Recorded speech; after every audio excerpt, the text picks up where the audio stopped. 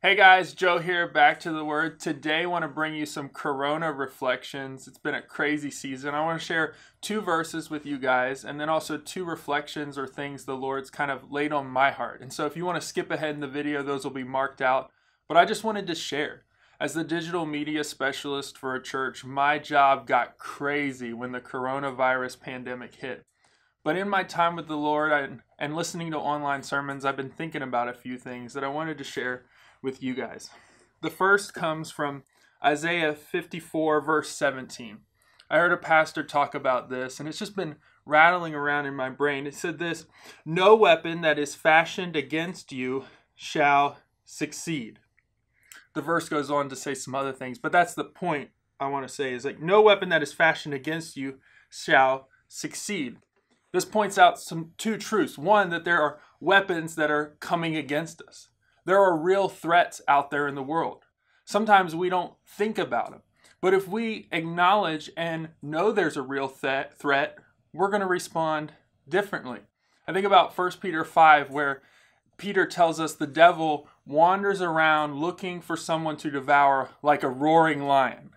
I promise if I told you there was a roaring lion waiting to devour you right outside of your apartment tomorrow morning, you would walk to the car in a different manner than if you believe he didn't exist. And so a weapon formed against us. There are realities, there are things out there that are weapons that are coming against us. There are real threats, and we need to acknowledge those. Second, I would say shall succeed. This verse points us forward to eternity. During this crisis, I've been thinking a lot about that. What really matters for eternity? There are threats now, but it says they shall not succeed. They shall not stand, depending on your translation of God's word. Now, I know as I share that from Isaiah, that's really a promise for God's people, Israel. He's speaking directly to them. But as I've been thinking about the New Testament parallel, I found myself over in Romans 8, verse 28 and beyond. A lot of pastors have been quoting this recently online, and it's just got me thinking about this verse and also the context of the verse. Romans 8:28 falls in a section where Paul is talking about the Spirit and the blessing we have by being in God's family through salvation. It says, the Spirit intercedes for his saints according to the will of God. And then 28, it says, and we know that for those who love God, all things work together for good, for those who are called according to his purpose. Now, this verse is often used as a promise, name it, claim it verse. All things work together for good. I don't think as I read the text here and the context, that's always the case. Because what we want to see is we want to see all things work together for good in the immediate future that we get to see. We want to redefine what God says is good. We want to redefine his purpose and his will.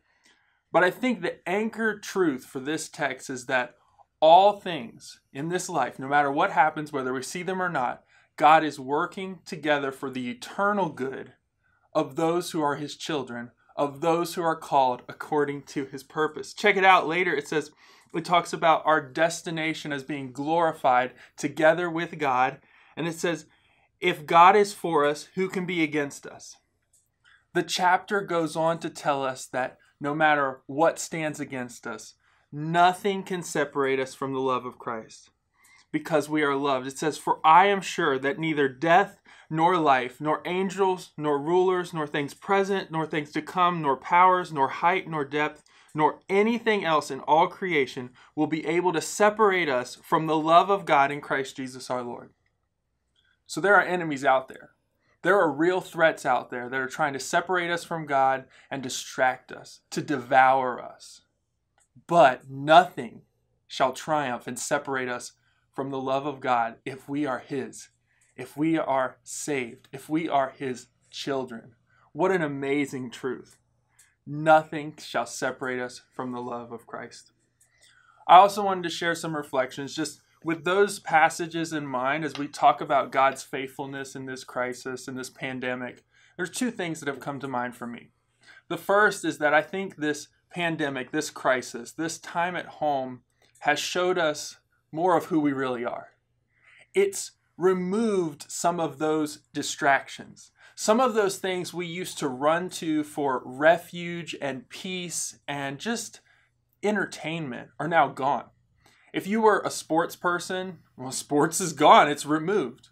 If you were a person who found validation and affirmation in your job, maybe you can't work right now. Maybe work looks different from you. If you're somebody who found a lot of validation and worth in your grades, or maybe your social status, those have been drastically affected by this pandemic. And so it's kind of shown us who we really are. It's kind of peeled all these things back, and now we've got all this anxiety and stress, and we all have all these things going on in our lives, and we're faced with the reality of who we really are. And how are we going to respond to that? And that's the second thing this has been teaching me. This has been teaching me that some things are really important. It's caused me to think about the things that I've taken for granted, the things that are really important. Community and time with people, being together with those I love and care about. Also, my time with the Lord.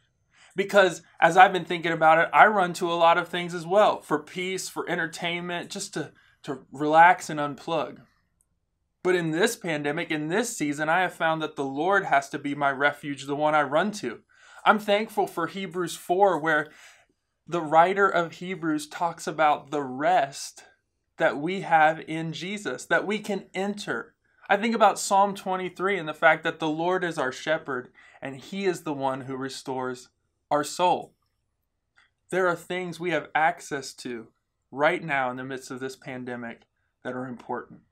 I pray that as this reaches you, you have contact with community and family, and they have been important.